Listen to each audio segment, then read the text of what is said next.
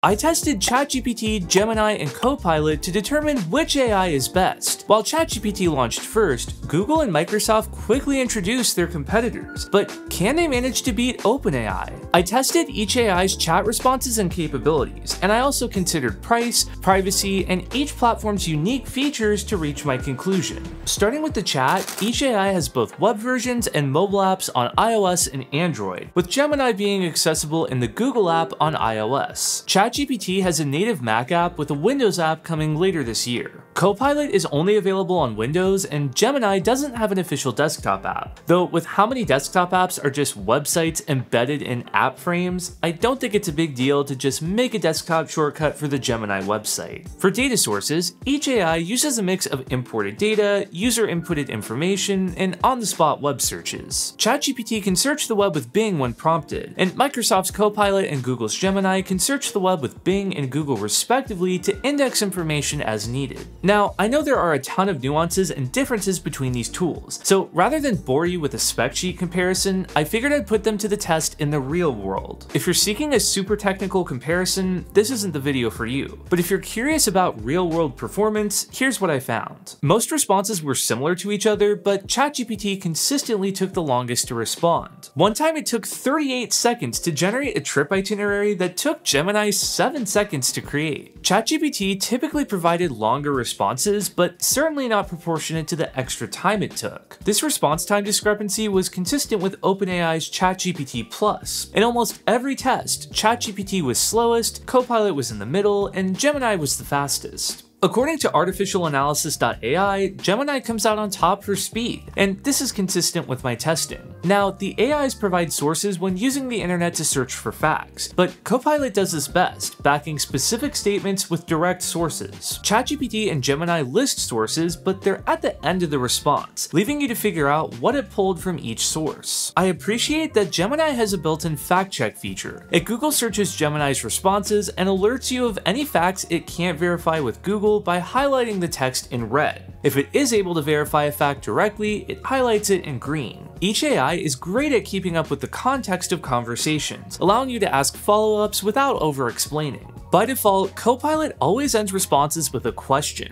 I find this annoying, but thankfully you can disable it by requesting that it not do this. All three AIs let you have highly interactive voice conversations via the mobile app, but Gemini's version, called Gemini Live, is only available on Android. Gemini Live has the smoothest, most realistic voices, and I found the responses to be perfect, asking follow-up questions only as needed instead of forcing a question at the end of every response like Copilot.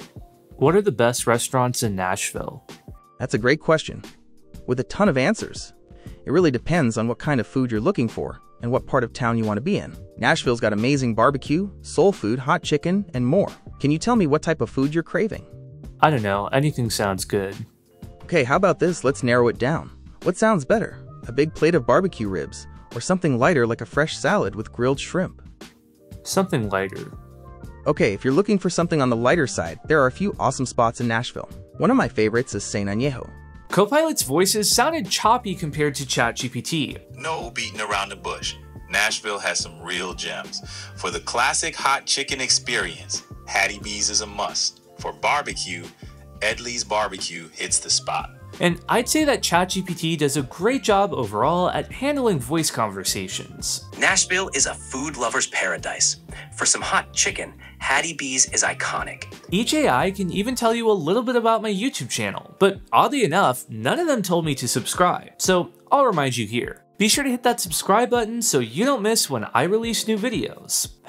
I guess there are still some things that AI can't do. If you want to utilize AI beyond just text and voice chat, you can also use it for image generation. Each model generates similar images, but ChatGPT has image editing capabilities that allow you to select a specific section of the image and type revision requests in the chat. Unfortunately, every model failed miserably when I asked it to make changes to the images it generated. I guess AI isn't developed enough yet to understand the concept of revisions. It would just regenerate a brand new image that oftentimes didn't look anything like the original. These AIs also allow you to upload files, such as spreadsheets, code, and images. I uploaded an image and asked it to provide a description, and ChatGPT was the most thorough with its response, which seems to be a pattern with the responses. One time, I needed needed to compare spreadsheets and find their differences, so I uploaded both CSV files to ChatGPT, and it was able to tell me exactly which values weren't matching. I've also used AI for code assistance, including generating HTML and CSS. Each AI gave me a nearly identical styled button based on the prompt I provided. ChatGPT and Gemini also allow you to create custom GPTs based on the information you feed it. ChatGPT's custom GPT feature works okay. The guardrails don't seem to work particularly well, and there was a high rate of hallucinations. If you've not heard that term before, an AI hallucination is basically when an AI model produces incorrect or misleading information. Gemini calls their custom GPTs gems, and it didn't work at all for my use case. I wanted to create a Krayler gem that I could ask questions about my content, but each reply was met with an error that Gemini was unable to access my YouTube content. This is a serious bummer because Gemini has deep integration with YouTube, and every one of my YouTube videos is manually captioned, so the potential for a Krayler bot is high, but for some reason I couldn't get it to work. Unfortunately, Copilot no longer has custom GPTs. Microsoft unexpectedly scrapped this feature back in July, and they haven't yet clarified whether they intend to bring it back. So up to this point, I'd say that all three AIs are similar, but there is a major variable that could be a deciding factor for you: the ecosystem. ChatGPT is ecosystem agnostic. You can use it directly on chatgpt.com, or you can access it from integrations through Zapier and other platforms. For Apple users, you can connect ChatGPT with Apple Intelligence and take advantage of ChatGPT Plus if you subscribe to it. But for Windows users, you can access Copilot directly in the menu bar, and Copilot Pro integrates with Microsoft Word, PowerPoint, and Excel. Similarly, Gemini integrates directly with Android and can replace Google Assistant if desired. You can also access Gemini Advanced in Gmail, Google Docs, and more. Because of how similar these AIs are, it might be easier to just use the AI that's built for your preferred ecosystem. But I think it's worth evaluating a bit further before making that decision. ChatGPT and Copilot can be used anonymously without an account, but Gemini requires you to be signed in with Google to ask questions. When you are signed in, ChatGPT gives you control to opt out of your data being used to train the AI. There's also a temporary chat mode that deletes conversations after 30 days and automatically opts you out of your data being used for training. It's kind of like incognito mode for your AI. Gemini allows you to turn off prompt history, though data is still saved in your Google account for 72 hours. Copilot is much more vague about data sharing.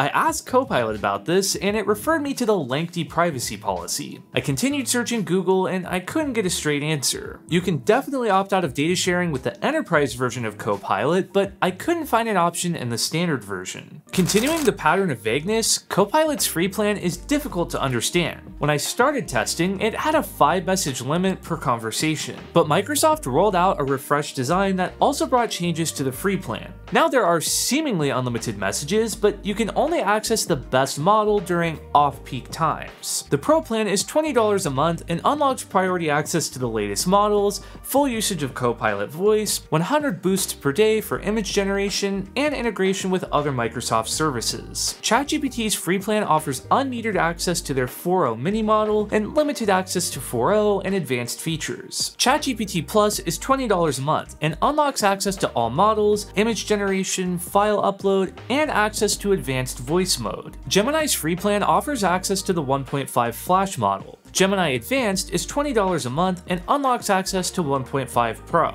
You'll also get access to Gemini Live, Gemini integrations with other Google apps, and 2 terabytes of storage added to your Google account. So in the end, which AI is best for you? Well, if the ecosystem factor is important, I'd recommend using whichever one ties most closely to your ecosystem. If you don't care about the ecosystem, ChatGPT offers the best overall experience, balancing response quality and features. The advanced voice mode is impressive, and while I think Gemini Live is slightly superior, it can only be accessed on Android. Advanced voice mode can be used on both iOS and Android. The free versions of each AI are similar, but I prefer ChatGPT or Copilot since you can use either one signed out. If you're going to upgrade, Gemini offers the best value with the added 2 terabytes of storage to your Google account. Ultimately, I'm going to stick with ChatGPT for the ecosystem benefits. I'm an Apple user, and I like that I can link ChatGPT Plus with Apple Intelligence. I also like that I can access advanced voice mode on my iPhone.